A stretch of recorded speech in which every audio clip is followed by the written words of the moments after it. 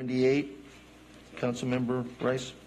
278, yeah, I just wanted to have that pulled, as there's been a lot of concern and question about that, and I'm just wondering, is there an opportunity to delay that, to have more of a community forum as was presented with our ordinance that was done? We have an extensive presentation with renderings and pictures that has not even been discussed at this, meeting. So I was just wondering if there's any time issues, or is it something that could be delayed?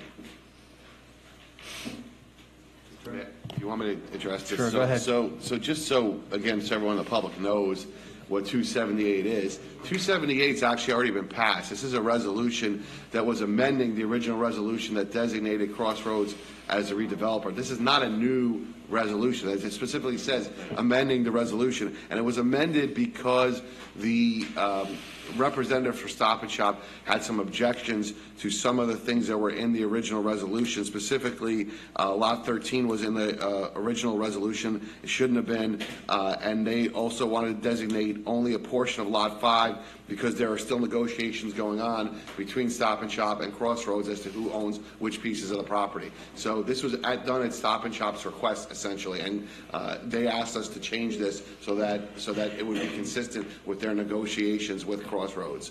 So this has already been passed, if you would. This is not a new resolution. This is already on the agenda in September. Well, thank you at least for that.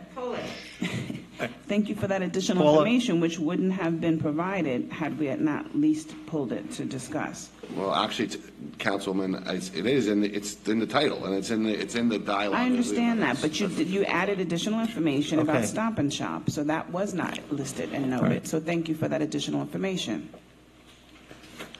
Moving on, 288.